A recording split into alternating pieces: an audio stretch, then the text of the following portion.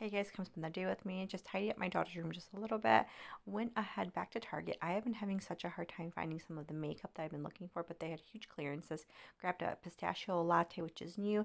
Did buy this mix bar spray that smelled really lovely, and a eyelid primer for my eyeshadow. Went to go grab my kids from school. They had tons of homework, so we got started on that immediately. Lots of studying for tests and things like that.